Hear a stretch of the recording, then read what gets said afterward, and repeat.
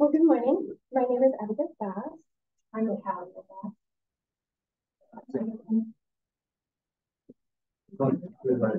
You should be coming.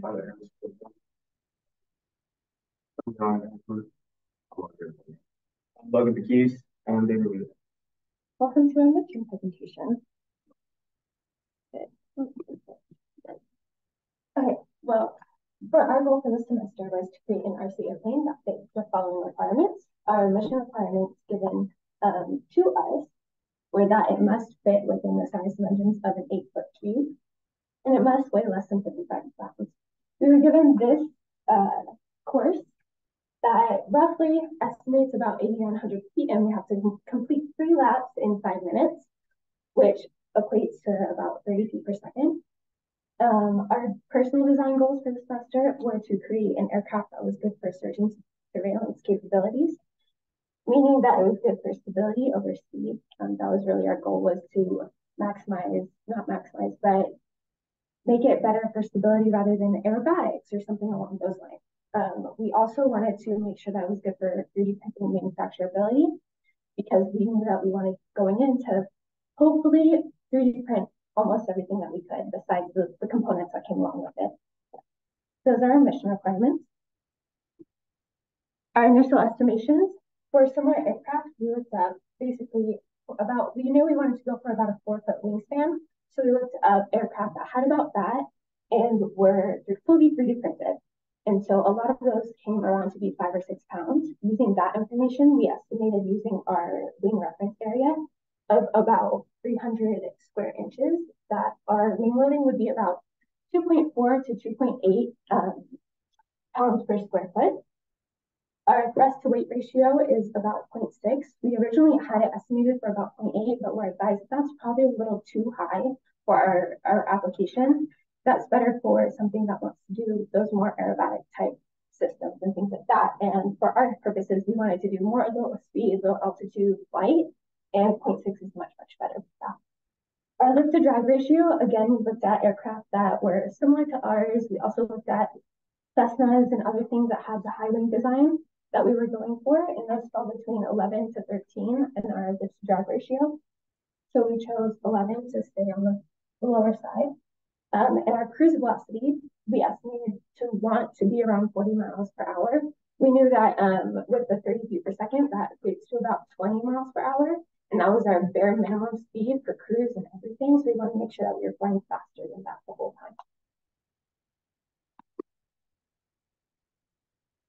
time. Displayed, there's a GIF of our overall design. For our design, we made a blend of aerodynamic performance and stability, as well as made use of a sleek design for use of a streamlined fuselage. Our main points were to prioritize, like Abby said, stability over speed. So we were gearing towards an aircraft that would be able to be stable at low speed, but also be able to have that maneuverability in terms of aligning with our goal in terms of search and rescue and all that stuff. Our fuselage makes a tail dragger configuration, so we chose that because it gives you the advantage of landing in rough landing areas, as well as providing us with shorter takeoff and landing distances. As well, you can see that we make use of rounded surfaces. That's because we saw that it provides better performance in low speed conditions in terms of our non-compressible flow. And so we made use of those rounded surfaces to improve on that. And overall, we prioritize stability, right? And we prioritize control over that aspect of improving our speed. That's mainly our focus. Starting off with our wind design, these are the constants that we established. Mainly, we were gearing towards, like I said, low speed. So we had to choose an airport that had better low speed performance, and making sure that we use a high wing configuration because our goal aligns with the search and rescue. We need to be able to see the ground. And this allows us to increase the stability of our aircraft. And like I mentioned before, the clip wingtips just improve maneuverability, reduce vortices at the wingtips, as well as just the performance at low speed. So this is our like a CAD design of our wing. This is half of our wing. As you can see, this is where we are going to mount our servo. This hole is where we are going to like our cable, our servo cable are going to go through there, as well as we incorporated a spar hole that will be spanning throughout the whole wing.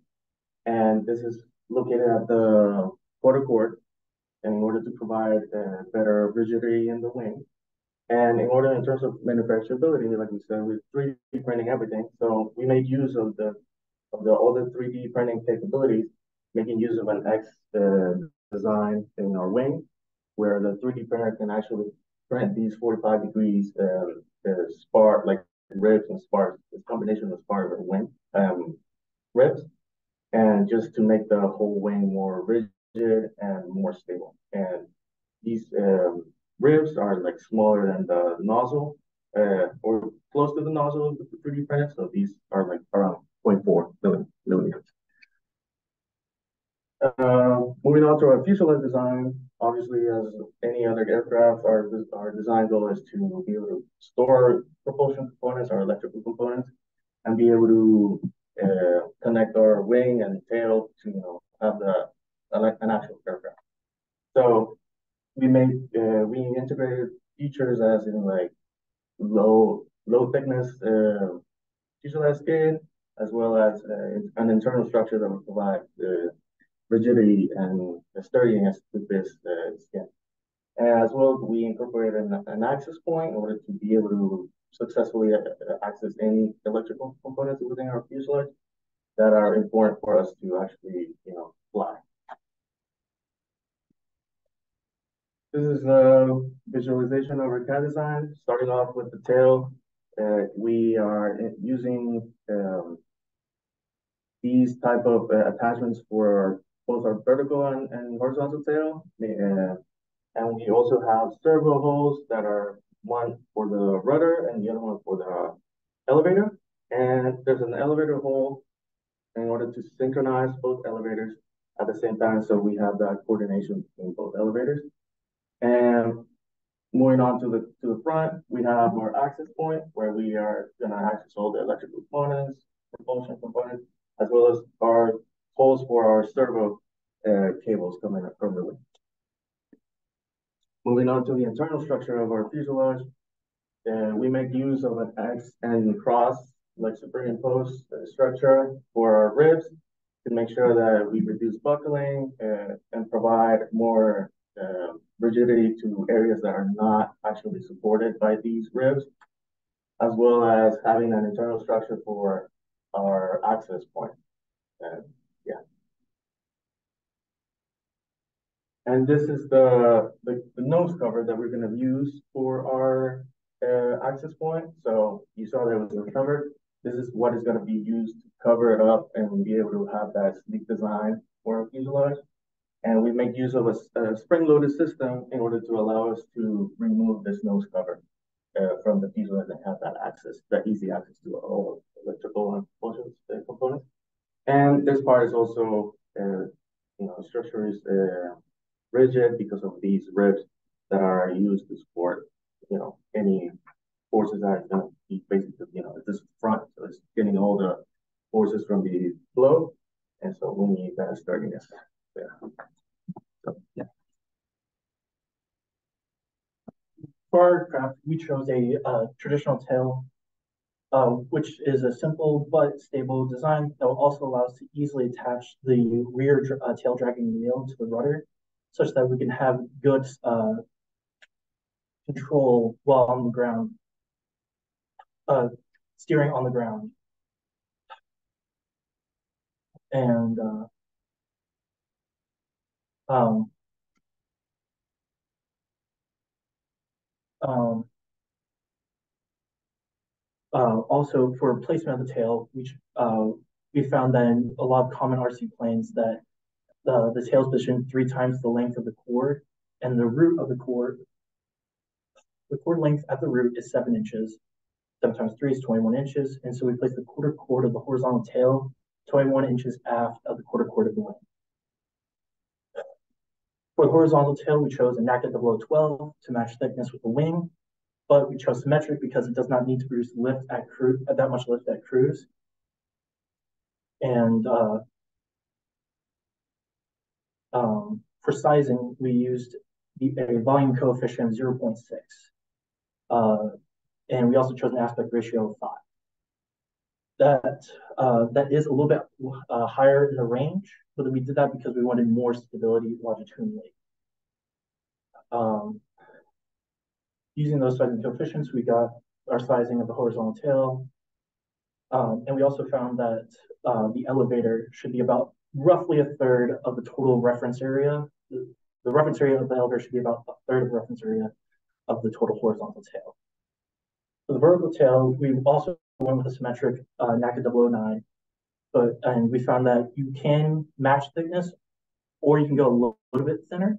And since we wanted to reduce weight, we went with NACA 009. Very similar, we picked a volume coefficient of 0.05, which is about mid of the range for common aircraft. And we also did the rudder size is about also 1/3 the total reference area. As you can see, we have a very elliptic shape for our horizontal tail, and that's so we have an elliptical distribution, lift distribution. And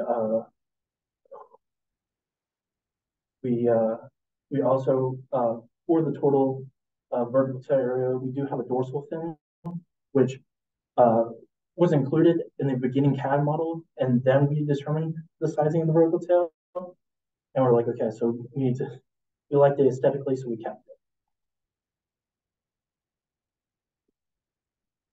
And this is just a fair viewing of the horizontal and vertical tail.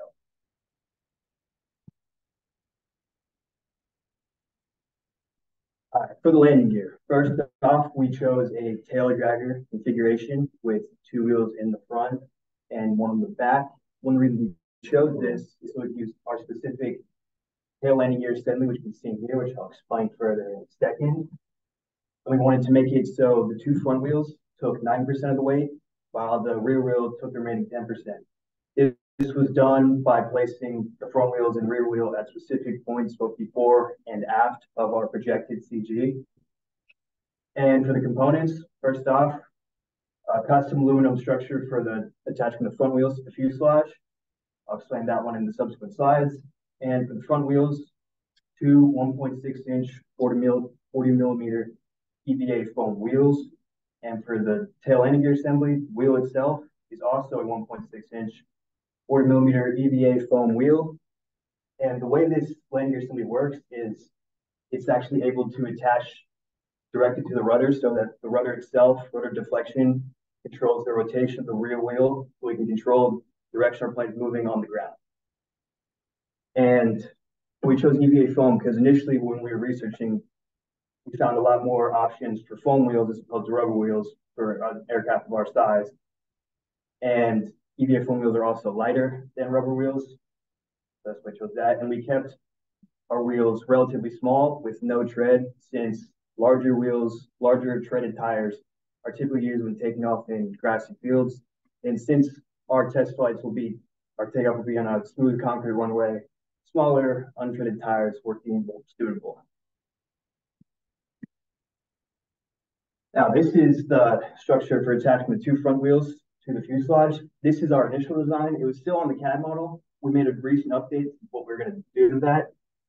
So originally that one would be 3D printed PLA as the X cross section, but after doing some social analysis, FEA on it, we ended up changing to an aluminum sheet metal design, which is a simplified U structure.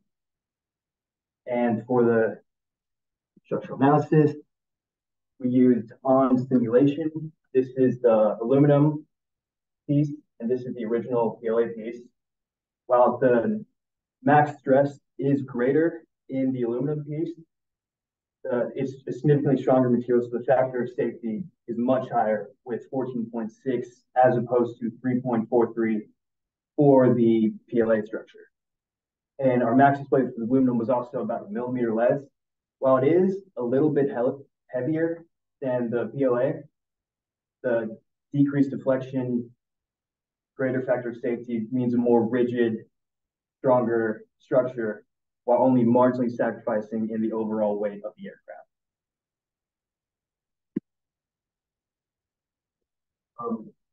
Moving on to the propulsion system, the following components were chosen for their own reason. First, we started off with our approximate weight and our 60% thrust to weight ratio, and found that we wanted a static thrust of around 3.5 to 4 pounds. So using that and our size requirement inside our fuselage, we chose the Tempest thrust motor, which has 3.801 pounds of static thrust. It just fit ours the best based on availability, and we went with that. Moving on to the propeller, the 10-inch diameter by 7-inch pitch angle helps a little bit with increasing our speed. So we said that the minimum would have been 20 miles per hour. So we wanted to go up to 40. So although the majority of our aircraft is built for stability, we added a little bit of speed in our propulsion system. So in order to keep all the systems safe and electronic components safe, we went with the ESC of 80 amps. So we learned that we need to have an ESC that's at least 120% of the motor for amperage, so that we can keep everything safe mid-flight and that there's no problems. And so our motor has 58, or its max continuous amperage is, or max continuous current, sorry, is 58 amps. So 120% of that was 69.6. So we went up to 80 amps. And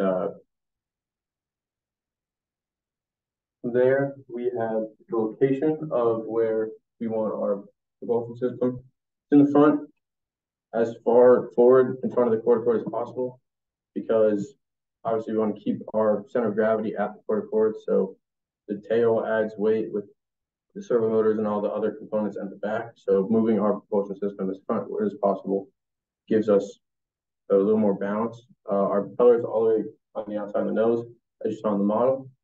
And this, along with the landing gear, should balance out our center of gravity where we want it to be.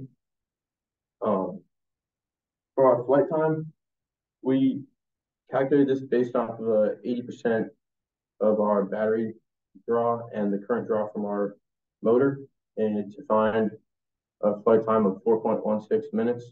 It's cutting it close to the 5-minute mark, but we will be able to complete the course in an ample amount of time.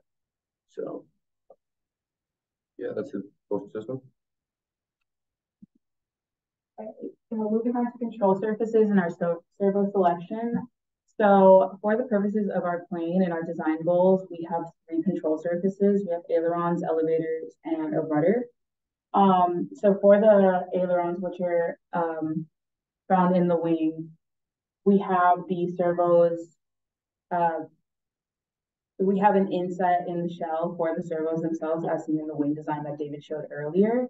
For those servos, we're planning to use 2 17-gram plastic servos that connect to a push rod and a control horn that's directly on the surface of the aileron itself. For our tail, we have the rudder and the elevators. So for the rudder, we're using a 9-gram plastic servo that's in the back of the fuselage, as seen in this diagram, and connects to a control horn on the rudder itself. As we had mentioned previously, the rudder is connected to the back tail gear. So this servo here will control that landing gear as well. For our elevator, we also have the servo in the fuselage and the back fuselage with a push rod connecting to the elevator itself, and that'll be a 17-gram plastic servo.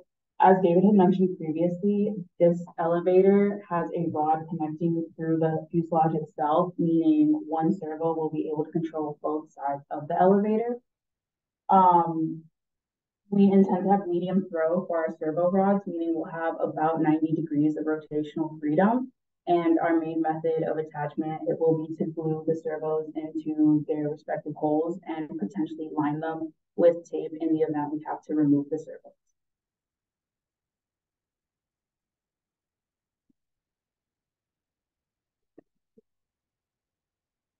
The structural analysis of our plane mainly focuses on the wing, and we simplified the structural analysis to essentially the analysis of the support beam that's going to be running through the core of our aircraft. The beam spans the entire length of the wing, as you saw in the original design, and a diameter of 0.75 centimeters, which is relatively small. So we came up with the stress felt at the base of the wing by finding what our estimated maximum load for the wing is, which was derived using the elliptical lift distribution of the wing. We came up with 215.14 megapascals. And with that, originally we were going to go with an aluminum design for the support beam, but we decided that was too heavy and a little too weak. So we went with a carbon fiber cylinder. The carbon fiber also allows us to save weight and space on the wing as well. And using the strength of 600 megapascals, the carbon fiber offers a factor of safety of 2.78, which is much greater than the original 1.5 we calculated before.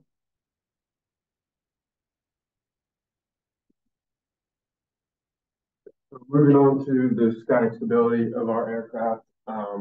So for all three of the directions, basically what we did was we took the individual moment derivatives of each of the pieces of our airplane, and we totaled those together and then got our final values. So starting with the pitch moment derivative, or the longitudinal static stability of our aircraft, we took the wing, the horizontal tail, and the fuselage and the propeller. The first three we were able to do with Flow 5, inputting that into a software. We did have to, it's important to know, we had to simplify the fuselage down into a similar shape, but just not as complex as our design, but still to get an estimate. And then with the propeller, we had to use various equations to get that value and then added that in after. So the final value we got for that is negative 0.7 per radian. And that was within the range that we had initially targeted, which was 0 and -2, just based off of previous literature that we had read for similar aircrafts to ours. And then moving on to the yaw moment derivative. So we did the same exact thing. We took the wing, the vertical tail, and the fuselage. We were put into Flow 5, and we were able to get a value of 0.024 per radian. And that's greater than 0, which means we have static stability in that front. And that was within the range we saw. I think 0.04 to 0 within that range is good static stability for our sized aircraft.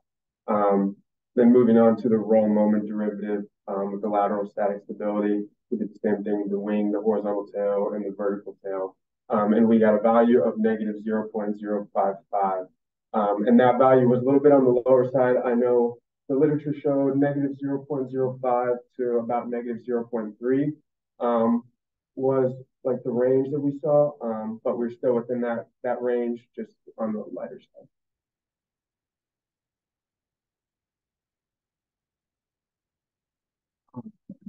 All right. For most of the analysis, we use Flow 5, and at the beginning, a little bit of XLR.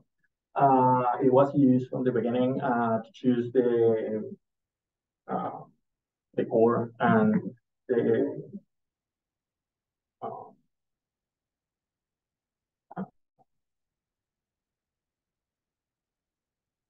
the core and the length of the wing. Then we transition to Flow 5 to do all the static and dynamic stability of the aircraft. A lot of configuration had to be input manually for the airplane to simulate the same model that we were planning from the beginning. All the weights were taken into account. The components were added into the model.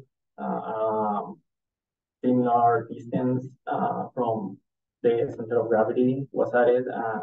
And then an extra weight was added to try to configure where we wanted to locate the center of gravity of the airship. For the dynamic stability, we took all those derivatives from the static, create a state space matrix, which let us analyze how our aircraft will handle different setups of air winds going through the air. Follow Flow 5 has a great tool where it shows the dynamic analysis and the results from the matrix in a visual way, so you can actually see how the aircraft will react to those perturbances.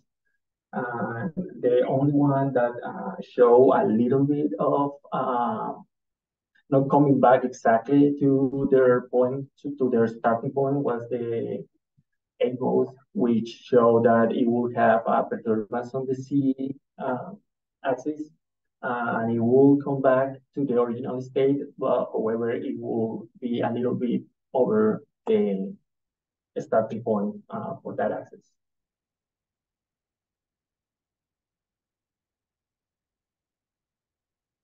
As for manufacturing costs, as we kind of talked about for manufacturing first, but it's pretty.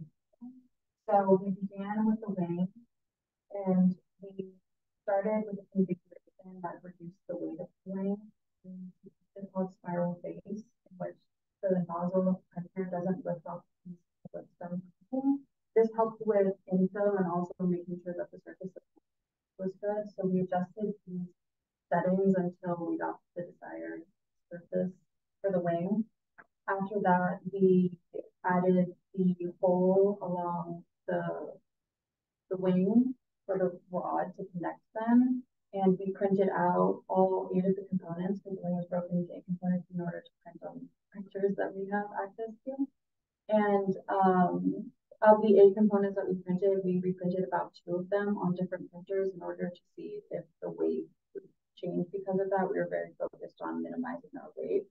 Next, for the fuselage, we were mainly focused on the skin thickness and the ribs on the inside. For the skin thickness, we originally started with 0.1 inches, which we then reduced to about 1 millimeter. And currently our design is 0.4 millimeters, so we reduced it more. As for the ribs, our initial design had the ribs in the configuration of a cross on the inside, but after analyzing that a little bit more closely, we realized that the structural integrity throughout the plane throughout the fuselage wasn't as good. So we decided to design it into having a cross and an X superimposed on each other, which gave us better structural integrity throughout it. As we were reducing the skin thickness, we were increasing the thickness of the ribs in order to keep the structural integrity good. We were focused on reducing the weight of the fuselage because when we printed out one of our parts, it was pound, which was a lot higher than we had initially expected. So now, not only with the new design adjustment, we are also planning on using lightweight PLA instead of regular PLA, which can decrease the weight up to 50%. So that is our expected, that's what we're planning on doing next. We had printed out the full fuselage, but now with the design adjustments and the new material, we'll have to do that. Our next thing that we had to work on was determining how we were going to attach the horizontal and vertical tails. We kind of talked about this a little bit already, but the horizontal tail was going to be connected with 3 8-inch rods with a diameter of 1/4 of an inch. And this attaches both the right and the left parts of the horizontal tail. And then we also have another rod connecting both the elevators in order to synchronize the movements. as for the vertical tail, that will be attached using 5 extruded cylinders, and will be attached using super glue. That is our tentative plan for that. So after we had figured all of that out, as for the manufacturability of our design, the wing components were taking up to 17 hours to print, and the fuselage components were taking up to 18 hours to print, but now they're adjusted design for the fuselage, it'll probably take less than that. And we have our fuselage, the horizontal, vertical tails, and the control surfaces to still print. And that's what we will continue doing. This is what we have printed so far, and those are our next steps in the so that concludes our progress so far on this report. Thank you.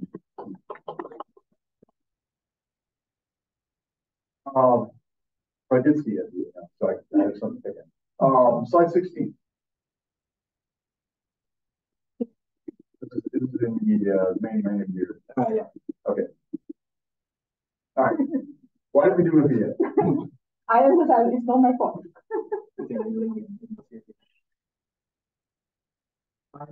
Yeah, why that as opposed to handcuffs?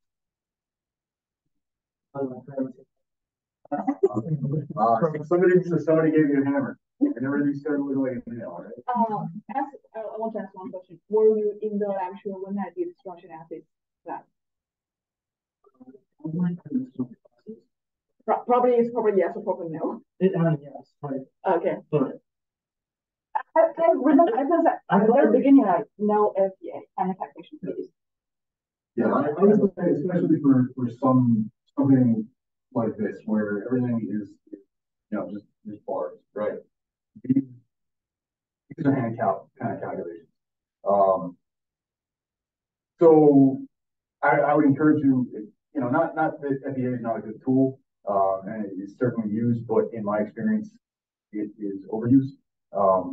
And so to the extent you can, try to idealize things to where you can do a hand count. So on this specifically, on the design of this, you have a ton of lateral strength, right? Like having them triangulate like you do is going to give you a ton of side-to-side strength. But it looked like they were connected. Is that like, are we showing like 5 connection points at the top there? Oh, okay. So, but this is connected to the underside of the fuselage. Yeah. What, like 2 points, 3 points? Yeah, 2 points. Okay. Why are we so strong laterally, but no strength forward to back, other than the moment that you can create through that attachment? Like, is there a reason you expect your loads to be significantly greater in one way versus the other?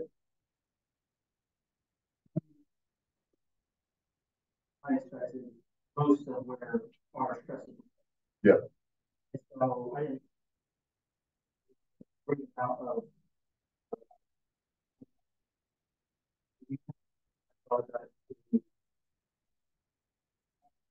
20 years and much would be enough. Okay. All right. It just seems suspect, right? That maybe the loads aren't super well understood, because I don't expect there to be a lot of side-to-side load on the gear, right?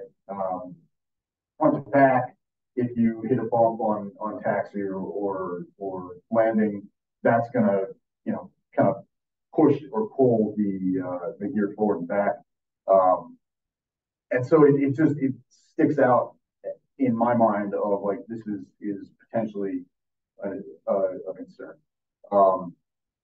The fact that you've got the vertical load coming down and you've got your legs kind of spread out means it's going to want to spread that way. And so maybe there's some like vertical load reason that, you're trying to prevent the legs from just twisting off that way. But it seems over designed for that load case and maybe under designed for front to back load. So I would say understand the loads. And now on slide 19, when we're talking about the wing. Yeah. So here we're saying, okay, we've got to stress the wing root of 200 MPa and allowable carbon fiber 600 MPa. Great safety factor of 2.78. What do you have a safety factor that you're designing to, or is that you're just saying, well, this is what we have and it's good enough? We were designing to 1.5 as like a minimum. So. Okay.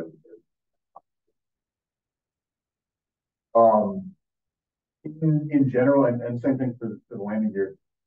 In general, if you're presenting a structural analysis in aerospace, industry practice is to use a margin of safety rather than a factor of safety. So whatever your defined factor of safety is, right, it's 1.5. You say, okay, well, my expected loads on the structure are, say 50 pounds. So bump that up by my 1 point factor safety. So now I have to show good for 50 times 1.5. So I have to show good for 75. My analysis says I'm actually good for, say, 150 pounds, right? So I'll take 150 divided by 75. That's 2. I'll subtract 1 from that. And then my margin of safety is 1.0, right? And so positive margin of safety means I've met my requirement, right? If my margin of safety is negative, wouldn't come show that to me. We would go, fix the design. But to me, I'm looking like, do I see a positive margin of safety? And then I understand that you guys have this is like a indication that you guys are familiar with what you're doing, right? And it doesn't mean that you did it right, but it means that I'm not as suspicious, right? So kind of following those being aware of and following those industry norms would be like a good sign. But that said, so here I'd really like to see where that load comes from, right? So if you say my wing root is 200 MPa, that comes from my elliptical load distribution and the total distribution and the center of the distributed force is here, and that creates a moment of X, and then MC over I for a tubular spar, right? Gives me the stress margin. So flesh out those details a little bit in this type of presentation. Good to see. But I certainly appreciate that you got it there. You're doing the analysis. It sounds like hand count kind of stuff, which is good. And so I like to see that. I don't know that I saw a ton of detail about how the wing is actually attached to the fuselage. I remember you guys were talking about like this is one of the functions of the fuselage is connection points for wing and tail. So I don't think we actually talked about that, or maybe I stoned out. Yeah, we did. I think the plan is actually we're going to rotate the wings fuselage in case one of the other breaks. One may still be doubtful for crash then. So each wing is independently connected to the fuselage? Well, the whole wing is like it's one structure. So also you've got the high wings. Yeah. You're connecting the fuselage under the wing? Yeah. Okay. Yeah. What's the structure of the fuselage under the wing? How are you carrying that load from one structure to the next? Just like bolted to like acreage skin of fuselage? Do you have like a bulkhead underneath, or what's that look like? So I think the plan is like when we get to it, like we're gonna make holes in the wing of the fuselage where it goes. We got I can't remember what size bolt off the top of my head. We got nuts in the bottom, just like fasten, like squeeze them together. So that's our plan for that. I think it's at least 2 bolts, maybe 4. We ordered 4 just in case, but we'll see. Yeah, those kind of joint details are especially for. I mean, this is a joint in the airplane. That is the wing. Right? So having details of that to be able to show on this type of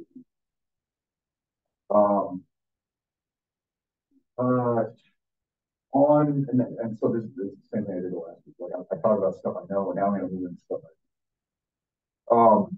In the design of your tail drag landing gear, which I think was on slide. I didn't write down. I appreciate you guys have the slide, but I didn't write down. Yeah, here, this is a really good view right there. This one? Yeah. So you're using this to steer on the ground, right? So you're going to actuate the rudder to change the direction of the landing gear. Are you the contact point on the gear is somewhat behind the hinge of the rudder? Is that going to be a problem? this spark connects. Well, I'm talking about like where you're contacting the ground, right? As you actuate the rudder with the wheel on the ground, um, is the fact that your wheel is not in line with your hinge, is that going to cause issues? I don't believe so. Like the part we ordered, like we've seen, like we got the part that was not like the videos, and it didn't look like it was a problem. So I don't believe so. I'm understanding the question correctly. That's something else. One thing in this picture is connecting rods that technically this is actually positioned like right here, and two connecting rods connect attached to the rudder itself. So it acts like that. Okay. That was one of the questions about this. Yeah, like you don't have it drawn correctly here, correct? Yes. Okay. Okay. I have one question on this page. So I heard when you guys talk about this part, and you said there is one servo connected to landing gear. One. Say it again. One servo connected to the landing gear. So the servo itself is actually connected to the rudder, and the rudder moves, or the landing gear moves based off how the rudder moves. So the servo itself will be attached here, and because the landing gear is attached to the rudder. So the servo, it's not directly attached. Yeah, it's just attached to the rudder. Will it work? It will work. The thing I was going to ask about this was like here you have it drawn that the landing gear is directly attached to the rudder, which is going to make it very difficult for like the load pathing. Yeah. And I know you guys chose like a tail wheel that is like supposed to be mounted to the fuselage, correct? Mm-hmm. And you have it drawn differently. Okay. Yes, right. Yeah. So this part right here will be attached to the fuselage, and then the wheel itself will be just hinging there, and it's going to be using these springs that are whatever deflection by the rudder, that will be translated to the movement of the wheel. This will probably control one less servo to control the landing gear movement on the staff. It's just all of the rudder. So when in the air, when the rudder moves, the wheel will.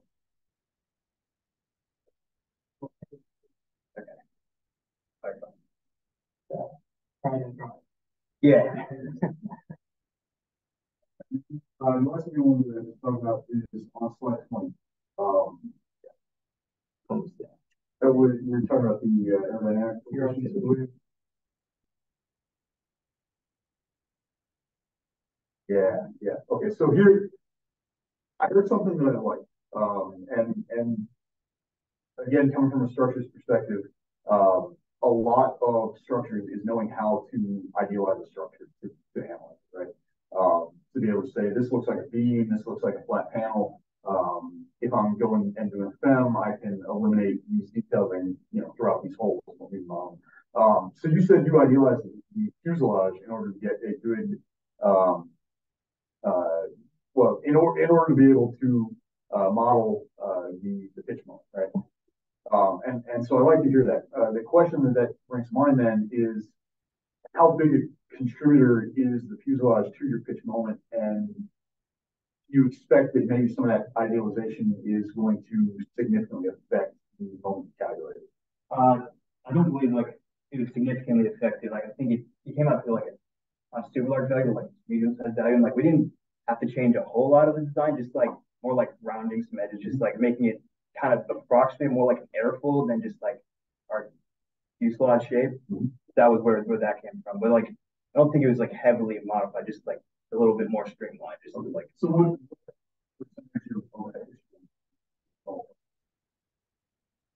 I don't remember off the top of my head. Honestly, like I couldn't tell you right now. Okay. But I'm not sure. But less than 50 at least. But like I don't know off the top of my head. Okay. Thank you. So first, thank you guys. I want to talk about the presentation itself. So I felt actually about presentation a week ago. So how many of you were there? Okay, so almost okay. My feeling is that some of you did very well, but some of you is like I don't know, underprepared. Purely from presentation. So I understand that you guys may feel nervous or feel some, but those all the kind of nervous or anything like reading the notes or anything can be solved by practice. if you practice enough, you will feel less nervous. You won't need to read anything. That's what I mean. And but let's consider this just like practice before the final presentation. I hope you guys can prepare better, less nervous for the final presentation, and you don't need to bring any notes with you. So, and also, again, for the presentation itself, the thing that I know that for your whole semester that you work for, the whole group work for 7 months, it's impossible to put all the information in the 30-minute presentation, but you need to figure out what are the more important information to put in these 30 minutes. I mean, Tom mentioned, we want to see some structure calculation, like in general, like the elliptic field, the MCA by I, a little bit of calculation there. And also he mentioned that we think it's very important to see the like how you attach the wind to the field action. And we think those are the important information you might be considered put in the 30-minute presentation. And also, I mean, you spend all the time talking about like what kind of servo you use, what brand, like plastic, how many G's, and also like the EVA film wheel. I mean, and talk about the plastic film wheel and PVA film wheel. I mean, why does it even matter? If you don't even have a key thing in your presentation, why does it matter? Like, why do I even care?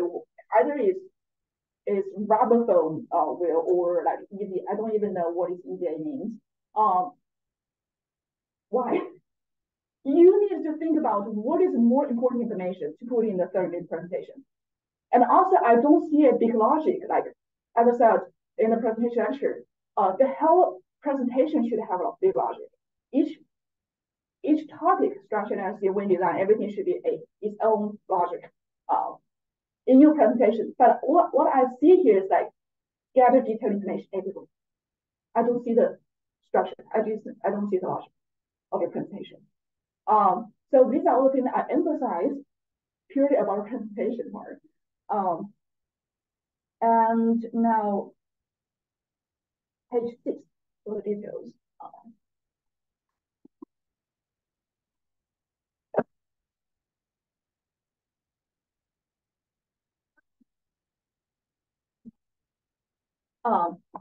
So for the internal supporting structure, is that really necessary inside the wing? The bar ribs, I mean, do you really need that much internal supporting structure for the wing? Well, they're really thin. I don't know, it's really thin. We made it work without any, without those things. Okay. Yeah. You need to show me some calculation if that's necessary. If not necessary, don't do that. Okay. Because weight is a serious problem for your design right now. It's not like, oh, I make it safer. It's not safer. In the end, you cannot take off because of extra weight. I know. and also for the these are page 8. Twice. Yeah, I don't understand. I mean let's say I don't know how to describe it. My language is not good. But why they're like inside and outside? Why the thickness just like so thick? The fuselage. I don't understand. Why you like the width? Yeah, why? Yeah. Why? Well, because of our design, in terms of like being able to be like a search and rescue, you know, that having that type of goal, we want to have the capability to, you know, if we were to make this like an actual full plane, be able to transport people, be able to transport equipment, and be able to have that. You cannot transport people, obviously. Yeah, no, but say we were to make it, you know, an actual plane. We're just aligning, you know, like if we were supposed to be making a template and we're just making a scale. I don't see the purpose of design right. I think I saw the actual printed part last week, right? I think I told you guys. Yeah. I don't see the point to like have so complicated fuselage structure. I mean, there's inner wall and the outer wall, and there's so wide between the inner one and outer wall. Yeah. What she's looking at is like the thickness of this. Yes. That's a fairly massive piece of structure. Yeah. I mean, what's the point? I don't see the point. whenever you design something, you need to know the goal. For the future, what's the goal? Put the electronics inside. You have the batteries, you have any kind of electronic unit. That's the whole purpose. And if the room is not put electronics inside, you're done. Why need extra things to cause extra weight, and you need to worry about the weight, and you need to worry about not being able to take off. So, yeah, optimize your design. Page 10.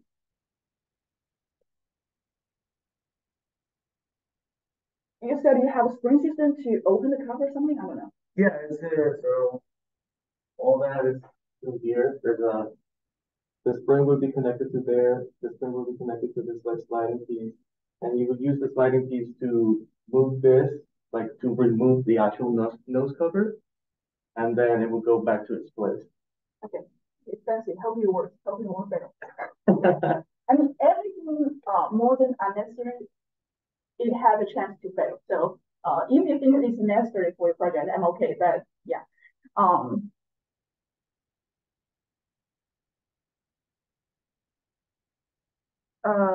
Page 16.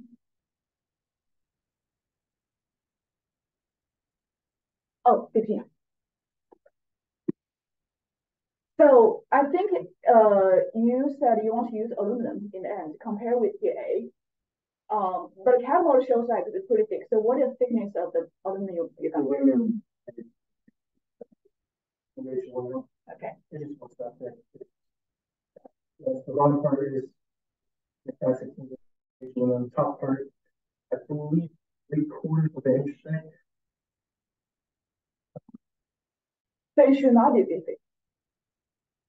Because from the catalog, I feel like it's a big chunk of material. If you actually, I understand if this is catalog for PA, I understand. But if this catalog for aluminum, Yeah, how are you actually gonna what make out of a piece? We design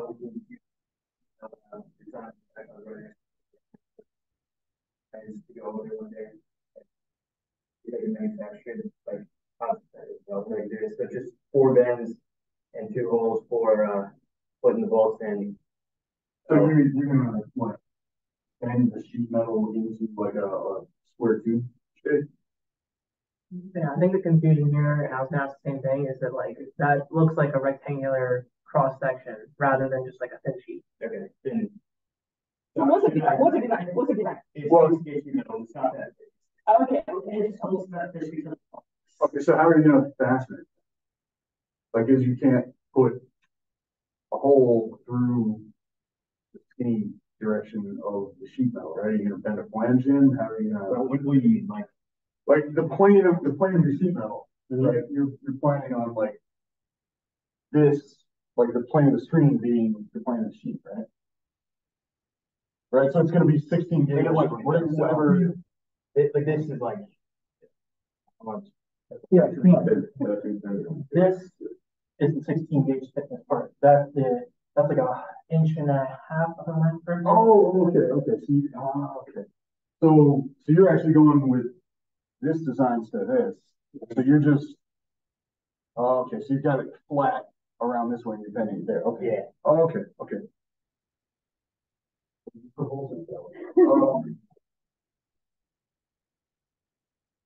If that's the final design, what are we showing in the NDA? Like we didn't show an analysis of the final design, right? Because we don't have those diagonals in there in the final design, do we? Okay.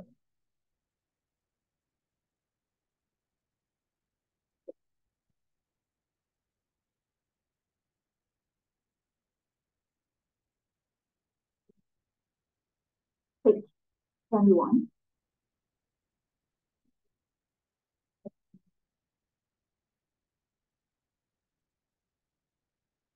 Yeah. So this one is what I want. Who made this slide? Yeah. Oh, okay. You didn't come, so I don't blame you. You didn't come to my presentation actually. Oh. This is what I said. What's going to put so much information here to distract the audience? I mean, do you want me to read or do you want to listen to you? And also the thing on the thing on the right side, there are so many information there. What's the point? I cannot read the information there anyway. It's so tiny. If any information you put on slides, I cannot read zero information. So be careful when you make the slides. And also flow file. What does flow file means? The title of the slide is flow file. Oh yeah, well I don't know that one.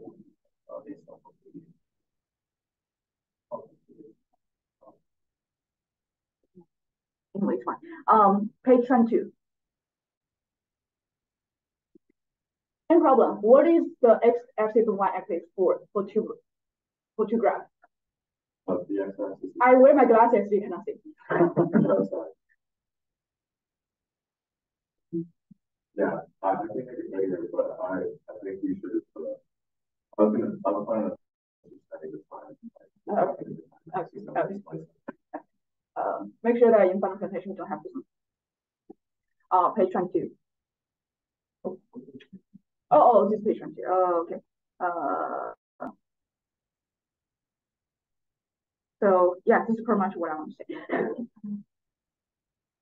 Optimize your fuselage design and also the internal structure of the wing.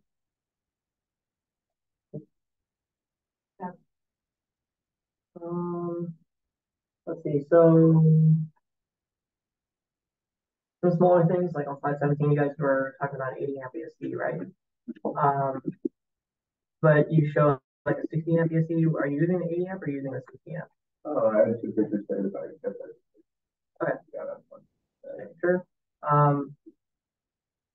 Let's see. And on slide 17, which is right here, yeah, you mentioned the CG at the core to cord. I know somebody said that. Yeah. Do we look at static margin at all? All right. I didn't know. Okay. I was gonna go with that.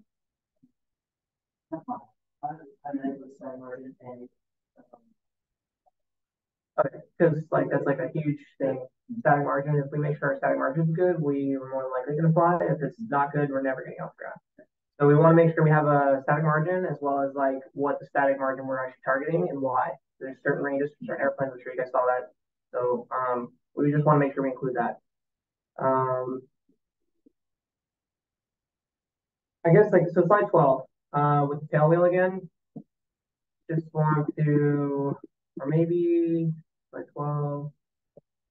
Maybe slide 4 shows it a little bit better, but basically what I want to say here is that the tail you guys have here in CAD is, or the tail wheel, sorry, is like huge compared to the airplane. Is that the scale? Yeah, the tail wheel. It's not scaling. I was trying to make a 3D model of like the piece we ordered.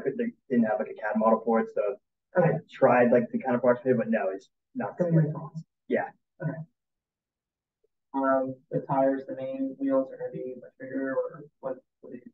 I think that you said like would they be the same size? But I'm pretty sure we're looking at making them a little bit bigger. Okay. That'll change. Fair enough.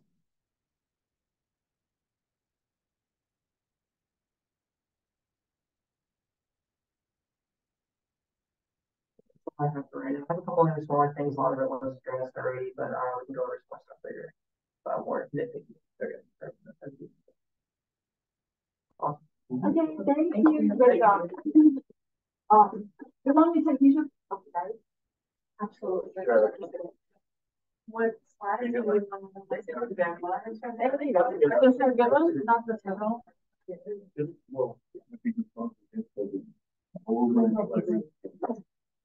Okay.